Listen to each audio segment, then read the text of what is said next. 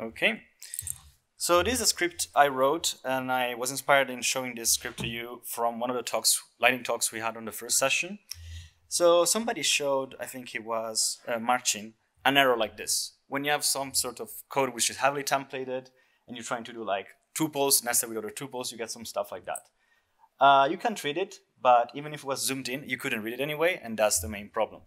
So what my script does is it basically goes through these kind of errors and collapses the templates for you.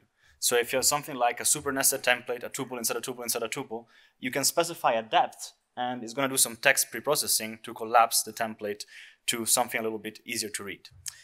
And the benefit of that is that then you can go up and down this depth because it caches whatever was collapsed, like in this case over here.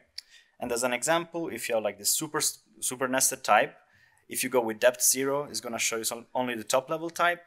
Then if you want to keep going that, you can do depth 1, and it's going to show you the second depth and so on, which is quite useful to understand why this error is happening or what's going on. I've used this with Boost HANA and Boost MPL, and it helps when you have this kind of very weird, complicated template errors. The other thing is you also specify some regexes. So if your is very big and you don't want to see a CD vector all over again, you can elide std or alias boost HANA to bh and stuff like that, which also helps readability. Or also have some regexes for stuff like forward or lambdas to make them shorter as well. So the way you use it is that you just redirect your output into the script. The script is going to cache the error message that you get, and then you can run the script again, reprocessing, for example, to play around with the depth without having to recompile your code. So you start with depth 0, you see the top level error, and if you need more context, you can increase the depth and go up and down the template stack, basically.